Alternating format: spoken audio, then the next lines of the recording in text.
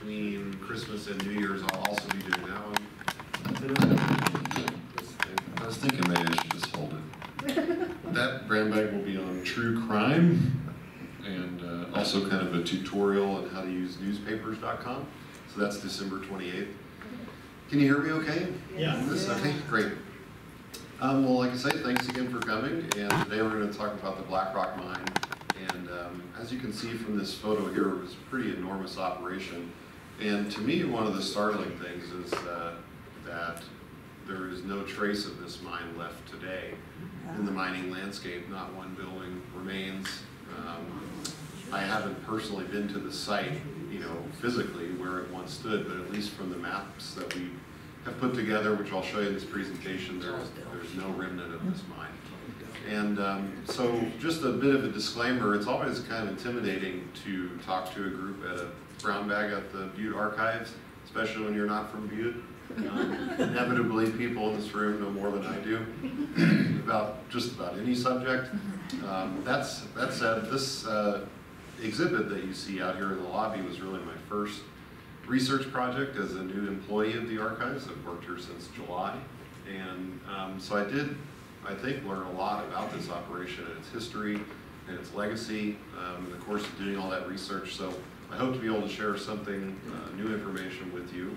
But and there will be time at the end if folks have anecdotes or questions or comments you'd like to add. Hi, how are you? So anyway, that said, we go ahead and proceed. So the Black Rock Mine, this is a pretty compelling photo that is on display in the exhibit as well in the lobby.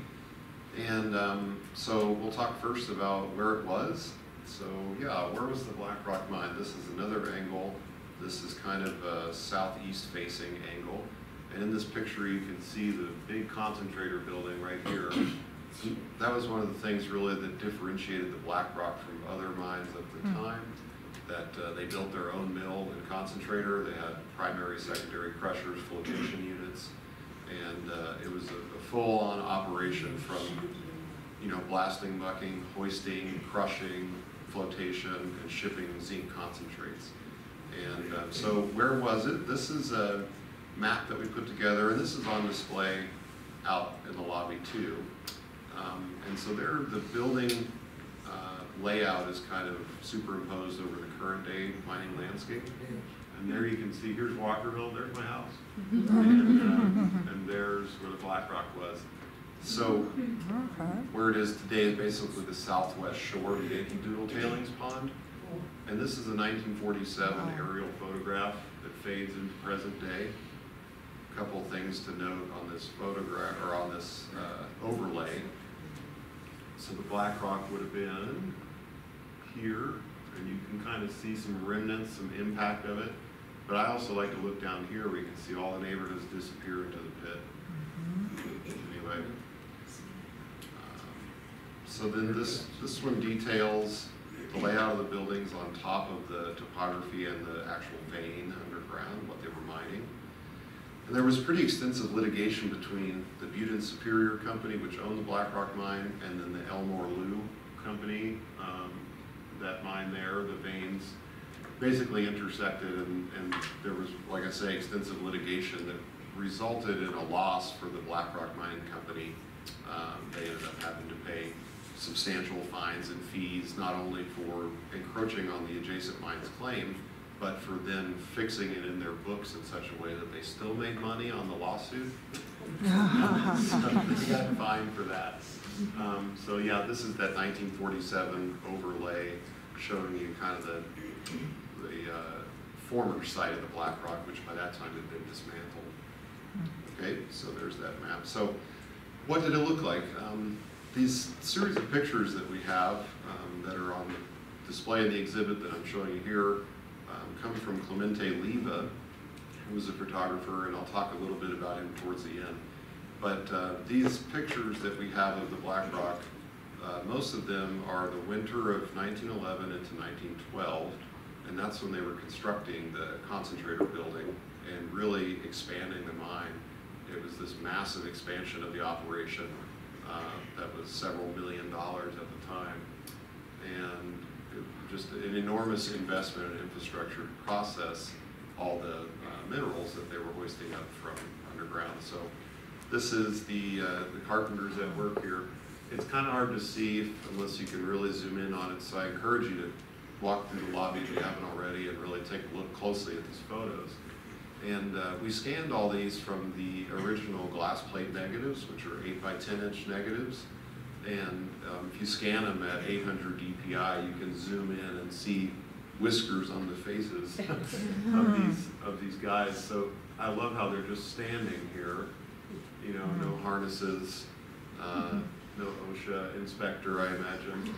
But and if we'll look at the Sanborn map in a little bit, and the top end of this building was like 45 feet off the ground, and so these guys are just hanging out there posing for the photo.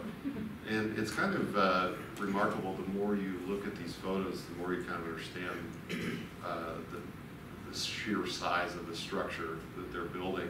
And these timbers, I mean, you just can't get lumber like this these days. And this guy here is kind of dangling off the side, standing on a rope. You know, they're just workmen busy about every portion of the job site, just putting together this enormous building for the concentrator and mill. And so this is the photo that was on the first slide. And this is an east-facing photo. I'm suspecting that Leva took this from a nearby headframe. Otherwise, maybe he rented a hot air balloon. I'm not sure. My guess is maybe the Elmore Lou, he took it from that headframe. That's kind of hard to determine. But so in this picture, a couple notable things: the timber, all the timber slides that were north of the headframe here, and just a massive amount of timber that they went through. I have a little fact sheet coming up in a minute, talk about a couple quick numbers on the mine, but just I'll mention ahead of time that they went through about 1 million board feet a month, and so that would be like a 10 by 12 board stretched end to end from here to St. Regis, and they would go through that amount of timber every single month. And the lifespan of this mine was roughly 1880 to 1930, and it didn't really get going until prior to World War I, like 1909 through World War I was really the heyday of this mine. So that 1 million board feet a month figure, I think, is really for kind of a limited period, still a staggering amount of work going into this operation. And like I say, when we look at the Sanborn maps, we'll kind of go over what each of these buildings are. And it's a little bit confusing because this mine expanded so rapidly and then was so quickly dismantled and sold off that it's hard to track in the photos even year to year, because Leva went up there a later period too. You know, what buildings are where.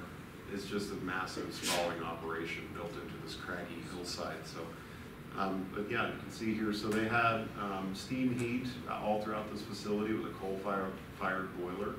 And so I assume that's the coal there being burned for heat on site. And then this is the gallows frame number 3, which was later moved to the Anselmo. So they had 3 shafts at this mine by the time it was said and done. Another great picture of the construction. And so I think in the newspaper the caption said they were building a headframe here, but in fact this is the secondary crusher tower. And so you can kind of see below, if you look closely, these are big steel-clad sides that lead up to this tower, and where this young man is standing on a plank that's being held in place by a rope. This is where a covered runway was that would bring the ore from the primary crusher on the covered tram to the top of this tower, the secondary crusher, and then that would load into the concentrator and mill. And I just myself really love this kind of vernacular architecture of the mine yards, you know, all the mill buildings and covered runways and things. It just seems kind of all thrown together as quickly as possible, even though I'm sure this is quality work being done by these carpenters. It just looked like a mad rush to develop this thing to get the rock out of the ground and make money when zinc was high. Over here you can kind of barely see it. This guy's dangling off the side of this thing here. It just makes me nervous. It's a little late. Yeah, I know. These guys are dead and gone, but I'm sure they were fine. Anyway, each one of these photos just really, I think, details how much work was going into the building of this concentrator, and they had an army of guys working on it. And that's another thing Leva did, was take a great photo of the carpenter crew at the Black Rock. And this is one of those ones that, these pictures, I think, is just so rich in detail, and it's so clear that, and it's printed in a large format down on the first floor lobby. And you can really, just for a long time, look at this. Yeah, so I assume this guy is maybe the foreman or a boss and his kitty, which is really fun. And there's just such visible camaraderie and fraternity on display, like the way these guys are embracing each other. And I think this is a father and son right here, or maybe father and grandson. But this kid looks so boyish, she must be like 15 years old. And then, you know, there's just lots of neat little details. I think some guys maybe had a wife at home and were better taken care of than like this guy who's in rags and his boots are all tore up. But it couldn't have been easy work. Everything sawn by hand, fastened by hand at this time. Were any of these identified? They identify any of you boys? We haven't. Yeah, I guess we also haven't made an effort to. I mean, they didn't have anything on the photos or anything? Nothing on the photo. Nothing That is awesome. Yeah, no. They're great pictures. I love these, yeah. So quite the crew working on the Black Rock. And again, this is probably the winter 1911, 1912. So, yeah, I don't see a lot of gloves. Is that a church in the background? I think it's a power pole Oh. right there. But I don't know, maybe it's a sign from Gad. But yeah, I think I can see it a little better close up on my computer, and I see some insulators there, so I think it's a power pole. So anyway, that's the carpentry crew.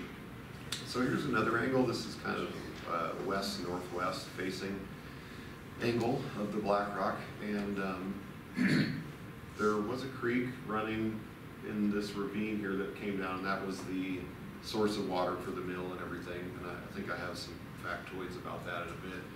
But one of the things that strikes me about this photo is just all the adjacent mines workings. Like everywhere you look on the horizon, there are other headframes and other mining operations. And I think, you know, we all know they used to mine in Butte. But it really is staggering just how many of these major operations were just adjacent to each other, all operating at the same time. So I don't know, this picture to me, also considering that this is much further north than most of the rest of the mining camp, there was still just so much activity and mineralization that far north that it necessitated all this development. So I just think this is a great picture. If you think about the camera you would have had to use in order to take a photo on an 8-inch by 10-inch glass plate negative, Leva was putting some work in, hiking up to nearby locations to take all these pictures. So this one is clearly from some other adjacent operation. And I think he was probably contracted by the Butte and Superior Company to take these pictures, so it's probably a paid job for him. So then, yeah, this one is kind of north, at the bottom of the hill. A couple interesting things about this photo, where you can see all the covered runways that come from the bottom of the mill building that would be conveying zinc concentrates to these bins here that would then be loaded into the train and taken to the smelter. And they had these overflow tanks for all the flotation units and that, and they built these really crazy steep flumes that would take overflow water and just dump it into the creek. And then there's another one down there. And you can barely see it. I don't think you're going to be able to, but there is a guy standing right there.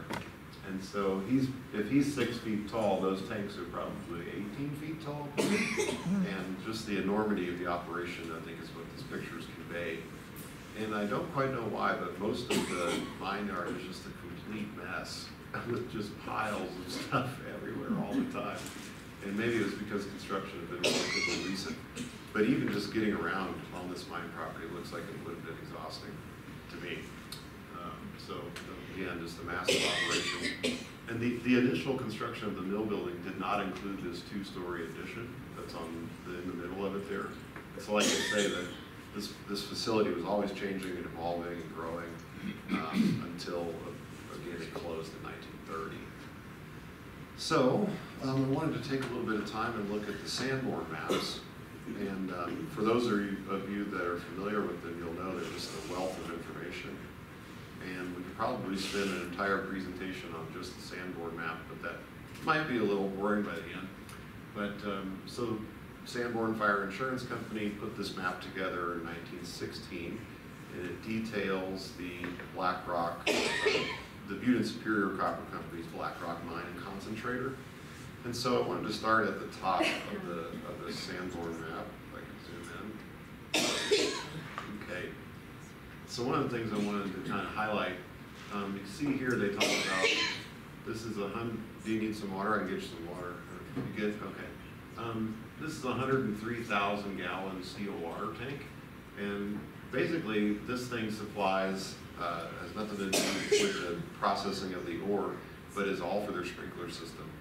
And so they had this massive fire suppression system, sprinkler system throughout all their buildings. My guess is because when William Clark and a couple other guys first started developing this claim, they sunk a shaft 400 feet, they built a headframe in a couple buildings, and it all burned down and they weren't insured.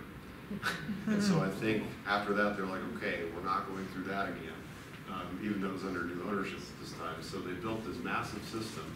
So I just wanted to kind of follow this. This is a 10-inch water pipe, so you can imagine the pressure coming out of this thing. So it's this dashed line here, and it shoots off and goes to all these other buildings. They reduce the pipe size to enter into a building. Here the carpenter shop has a 6-inch water pipe coming to it, and this AS is automatic sprinkler. So I'm assuming that it would detect fire and then automatically kick on. So the water pipe is coming down here, it's coming down, goes over here, past all the head frame and everything else. It comes over here and turns to an 8-inch pipe.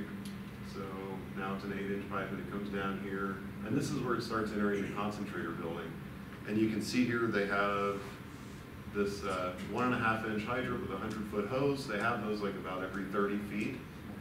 And then this 8-inch water line comes into the building here, and here, you go down, and here, all throughout the concentrator building is just sprinkled to no end.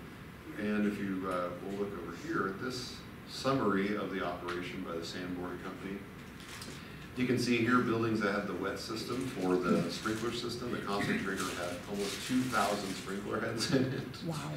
It's just massive. And then they also had the dry system, so the carpenter shop, all these other buildings. So total wet sprinkler heads on the site, 2,354. And so they really did not want this place to burn down.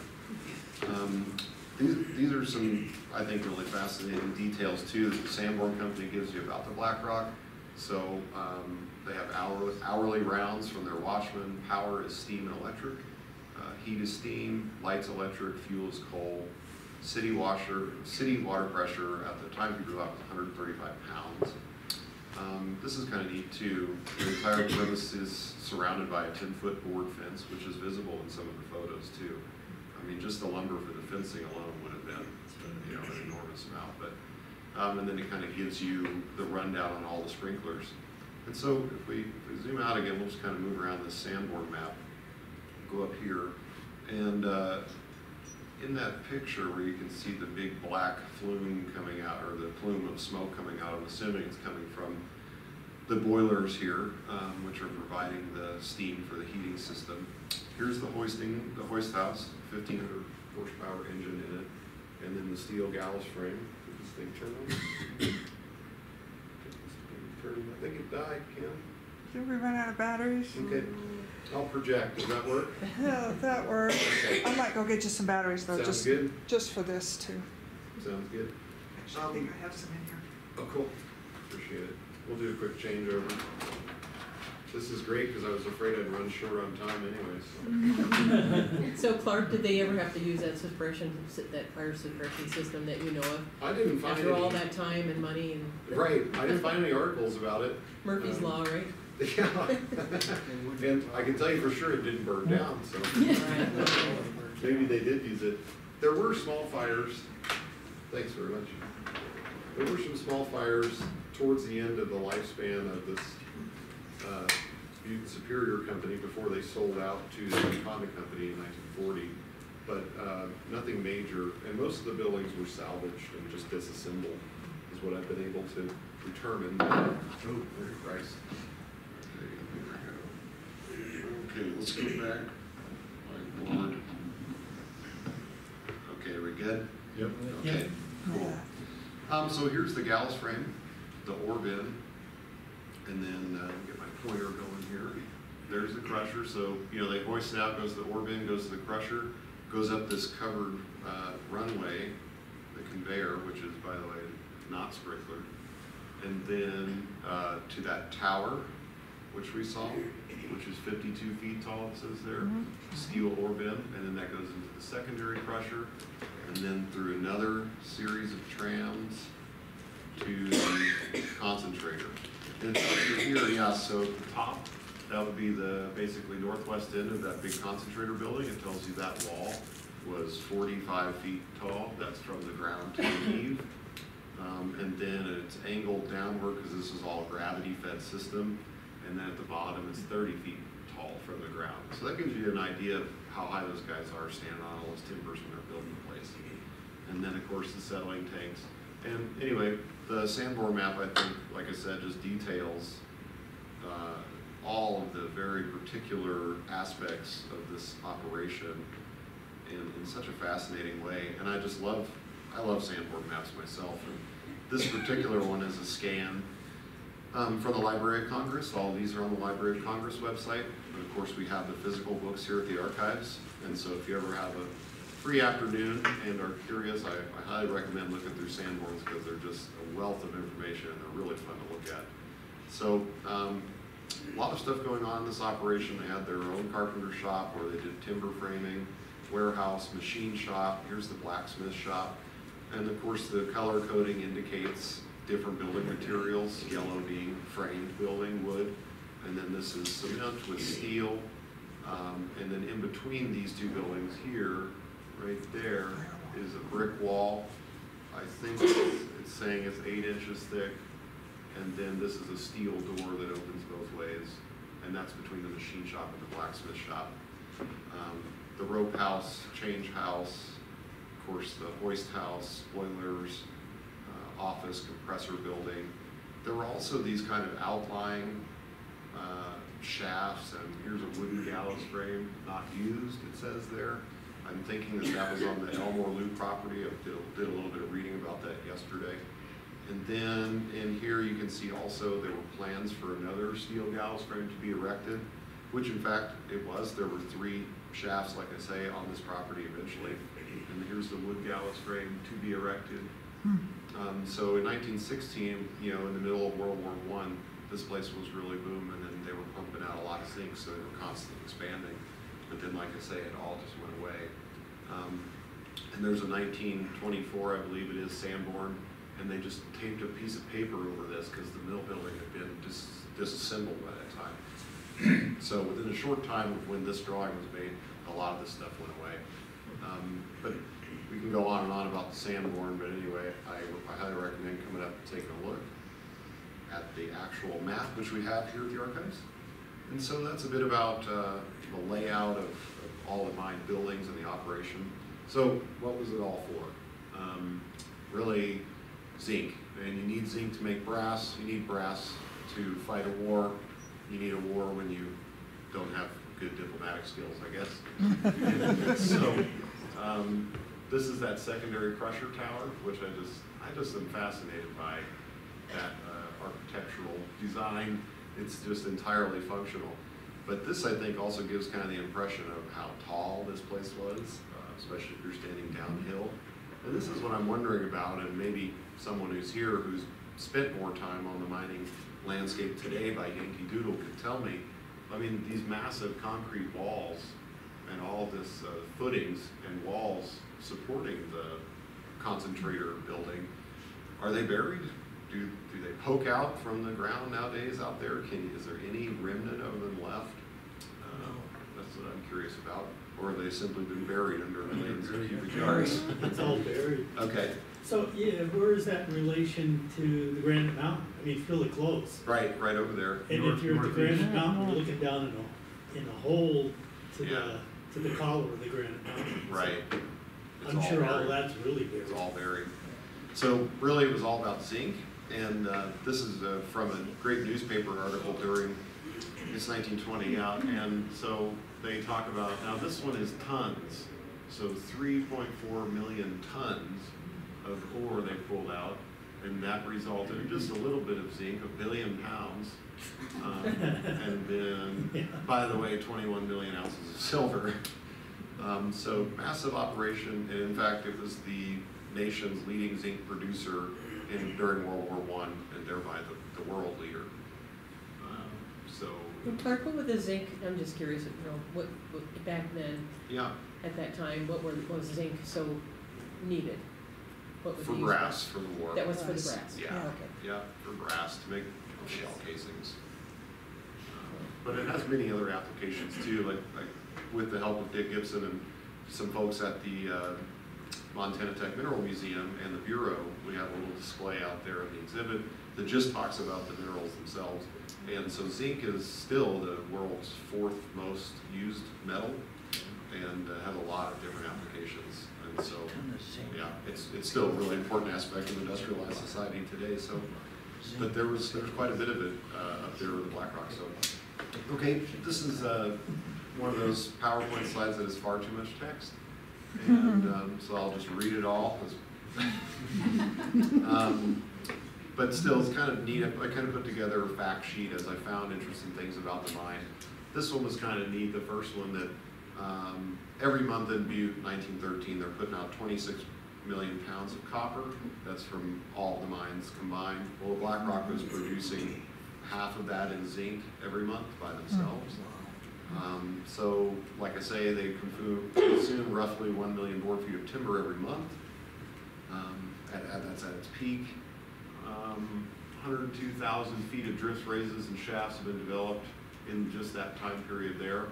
So 20 miles of underground excavation. And then they talk about how it's called the Black Rock partially because the ore itself is so dark. That's sphalerite, which we have a sample of out in the lobby there. And but the ore deposits that they talk about in this mine are just staggering. 60 feet wide and 20% zinc. So pretty amazing. There were indications too in the newspaper articles of ore deposits that were double that, 120 feet wide underground. So they were pretty excited when they came into those. So yeah, I wanted to talk a little bit about the human cost of our industrialized society, and people don't just die in the wars we fight, but also in acquiring the metals that we use to fight those wars. This is this really neat thing called the accidentometer or accidentometer, and this was kind of a really interesting thing to learn about. This is a paper representation of something that was on the front of the Rialto Theater, where US Bank is today, at Park and Main. They put up these tubes where they would add colored liquid for each mine, depending on how many injuries they got during a certain period of time in 1920. I think it started in the summer and went through the end of the year. And so anytime there was an accident at a mine, they would add a little bit of colored liquid to this tube that was visible from the street, and it was like this contest for worker safety. And I haven't seen a picture of the accidentometer on the Rialto, but I'd really like to. And anyway, this is a newspaper representation of it, and you can see here the Black Rock is doing pretty good. There's not a lot of accidents by comparison to, say, the Pittsmont, which is like off the chart. I don't know what was going on there that year. So yeah, just keep that in mind that compared to other mines, the Black Rock was kind of on the lower tier of injuries and deaths. And despite that, there were some really terrible accidents that took place at the Black Rock. I wanted to highlight a couple of them. This is the one, this thing. Is it me? I think it's you. Is it me? It's you. Operator. Always. Okay, this is the one that really caught my attention, and we dedicated a portion of the exhibit just to this one accident, which took place September of 1911. And so, forgive me if this is too graphic, it's not for the faint of heart, but I think it's important to remember. So 6 guys were killed while they were being lifted in the Black Rock shaft.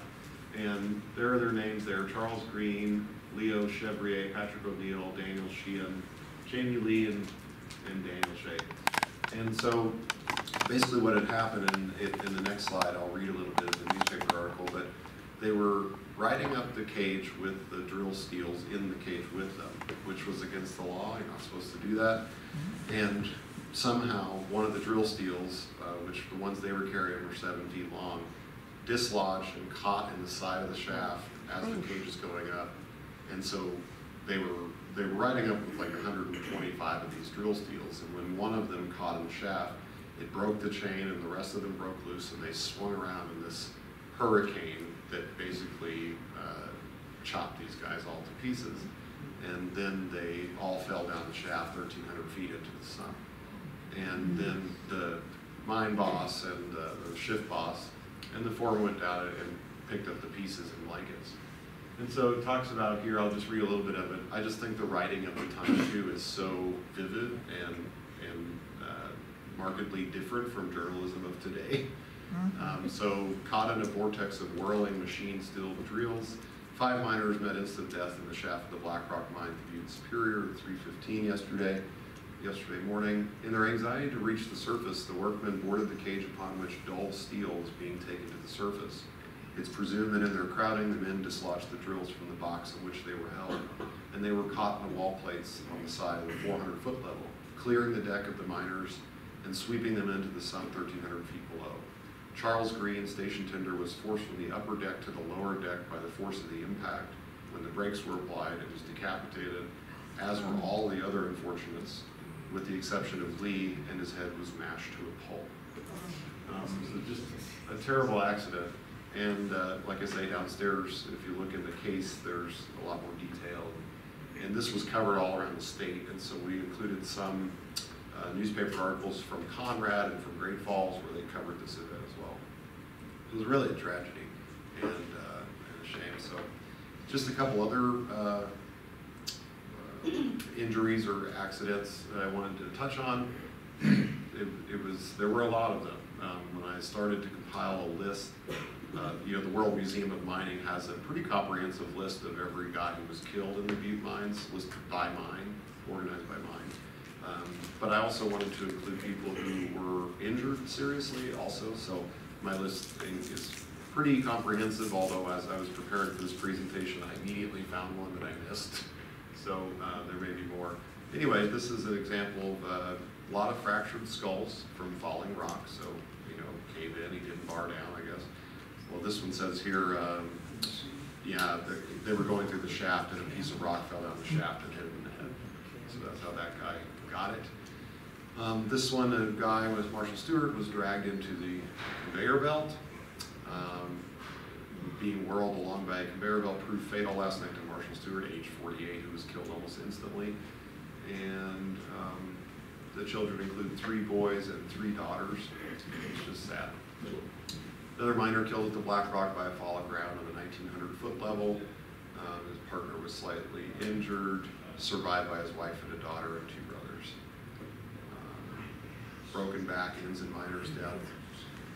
This guy was caught in a fall of rock, age 41, died at a local hospital a couple days later. Gassed, died. His death occurred while he's being carried from the ambulance. So then the list goes on and on and on, and so I just wanted to share that list, which I put together over the course of about 2 weeks, working on this off and on for the exhibit. I don't know if you can really read these, but I'll just kind of scroll slowly to get an idea of how many guys either died or were seriously injured in the Black Rock mine. And this is your list? A lot of electrocutions. A lot in 1917. Yeah. With that increased production, probably. Pressure was on.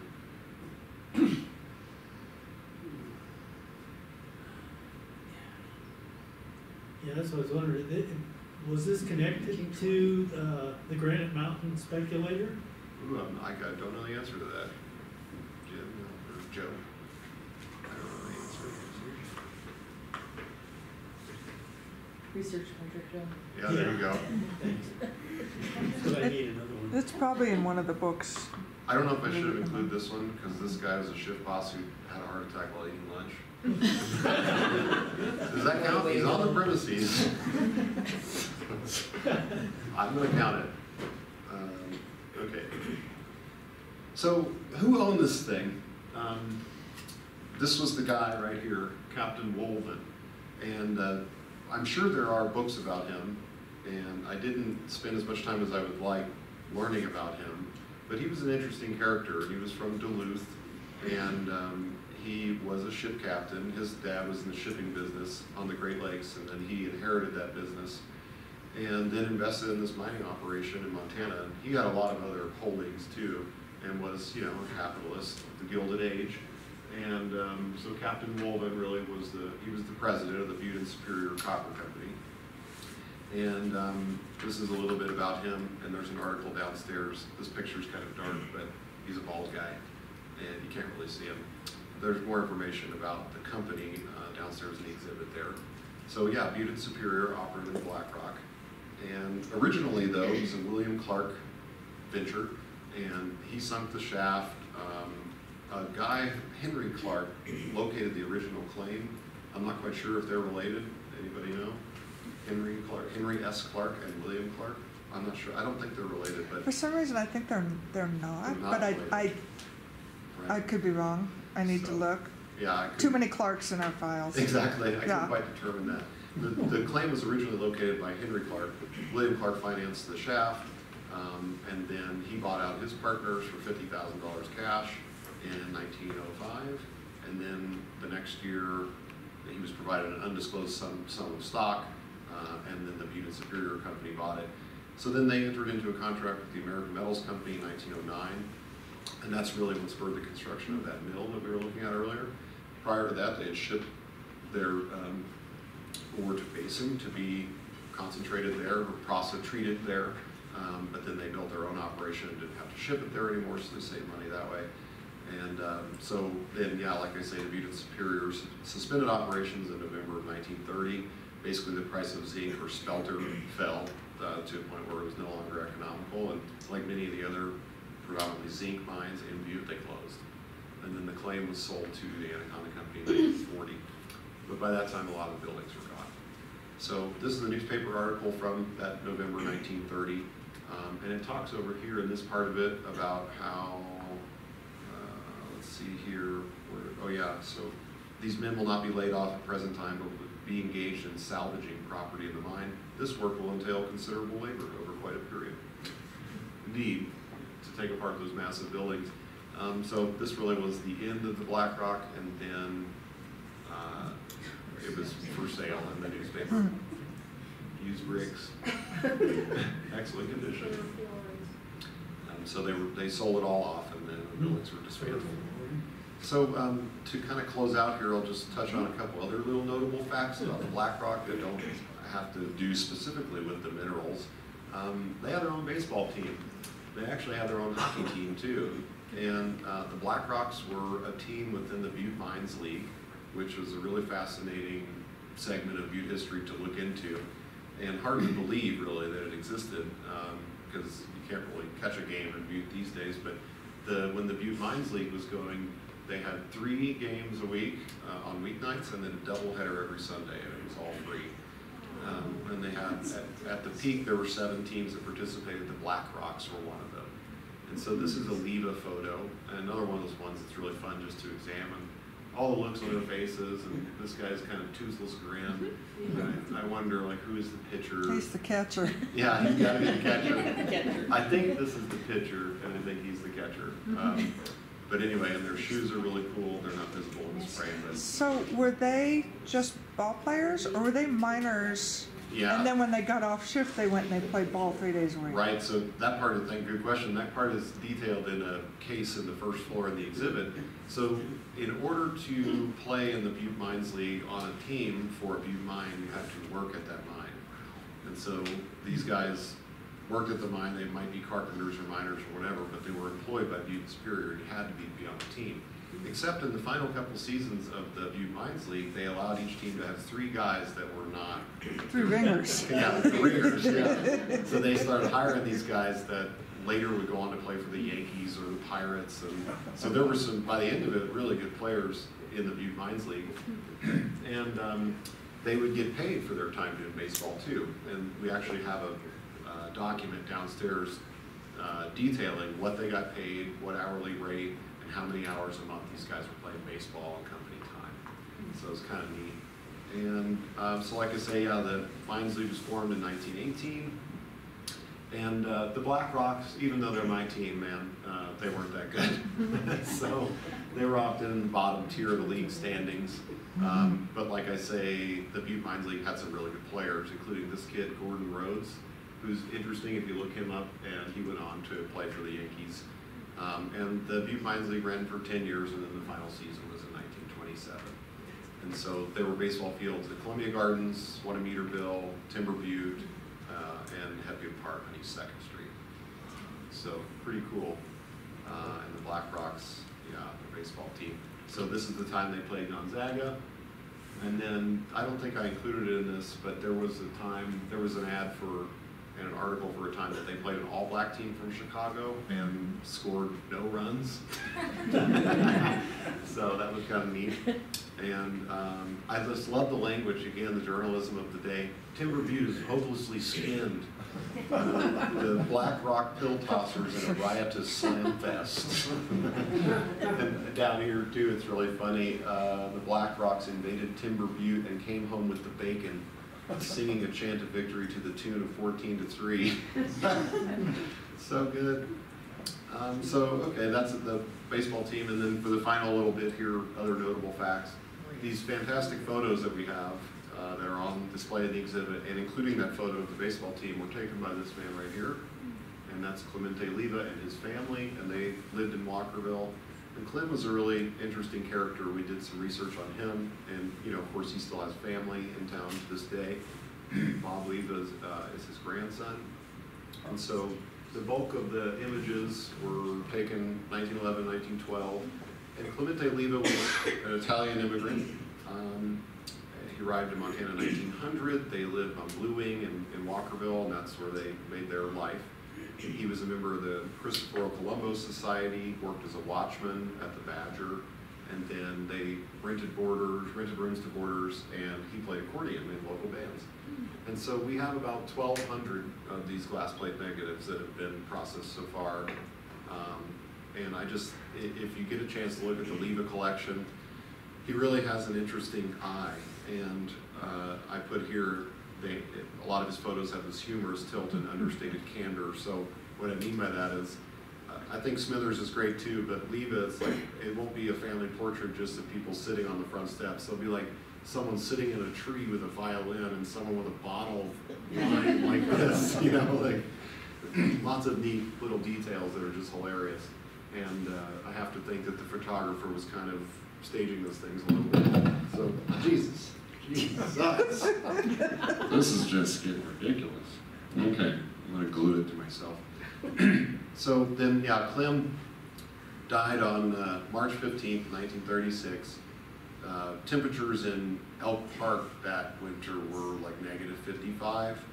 He got pneumonia, and he had just like a month previous helped fight the fire at the old St. Lawrence School.